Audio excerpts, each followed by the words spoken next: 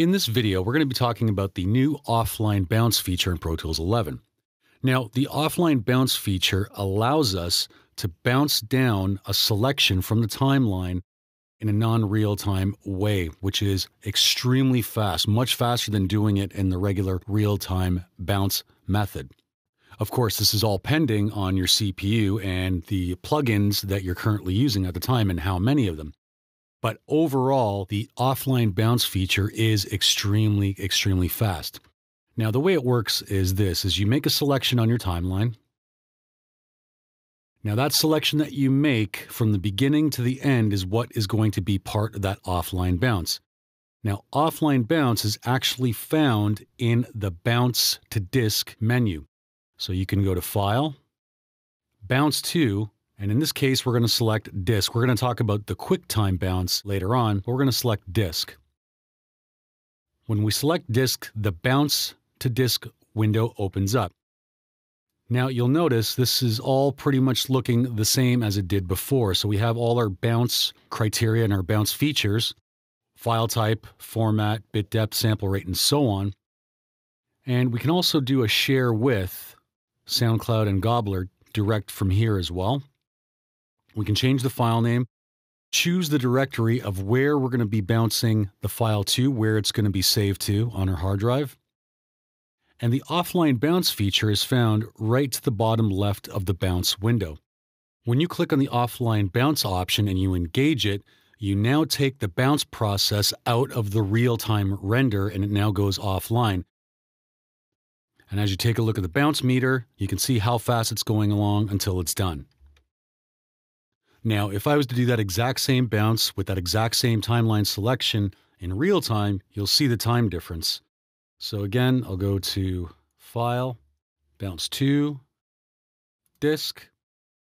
This time I'll take the offline bounce and I'll turn it off. So now, since the offline bounce has been disengaged, it is going to be a real-time bounce.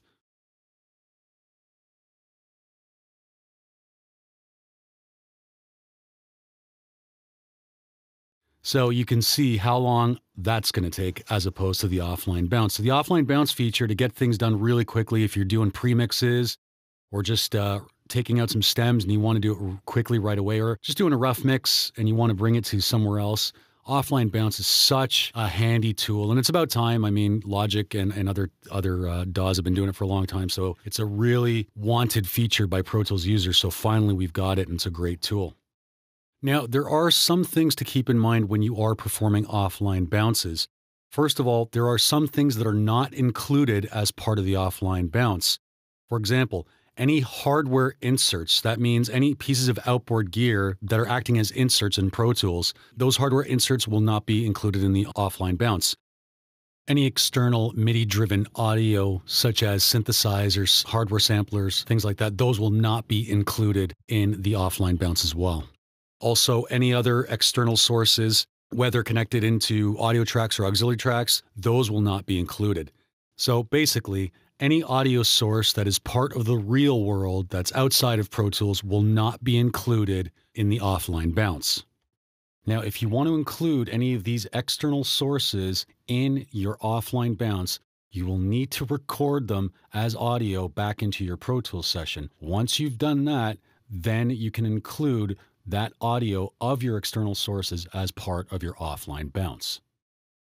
One other thing to note as far as offline bounce is concerned is you might notice at times that your offline bounce may seem to struggle or may seem to take a little longer than normal, and that's because possible issues with regards to CPU usage and disk usage. If your CPU is being used by a lot of processing, or you have other applications running in the background, or lots of applications running in the background, that might affect the offline bounce performance. Also, disk usage. If you have a lot of things going or the bandwidth of your disk isn't big enough or there's a lot that's happening within your hard disk, there's data being transferred back and forth along with while you're doing the offline bounce, that's also going to play a role in terms of the speed of the offline bounce. So when you're dealing with offline bounces, and if you find that your offline bounces are acting dodgy or slow or sluggish and just not as fast as it normally is, A good thing to do is to check your system usage window and take a look at the CPU meters and see where they're all at. Also, take a look at the disk usage meter and see where that is at as well. If those meters are maxed out, or if they're kind of weird where one meter is like completely maxed out, the other meter is not, you're running into some kind of CPU errors and some kind of CPU issues. One resolution you could try, or one thing to try, is try disabling some of your plugins, try making them inactive. That helps to free up system resources. Also, try turning off other programs that are running in the background. If you have too many programs that are all, trying to access your CPU, that might be bogging the system down, causing the offline bounce to kind of act a little squirrely. So if you ever notice that your offline bounce is slow and sluggish, make sure you check your system usage window and take a look at those CPU meters. That's going to give you a good indication as to what's happening. Up next, bouncing to MP3 and another file type simultaneously.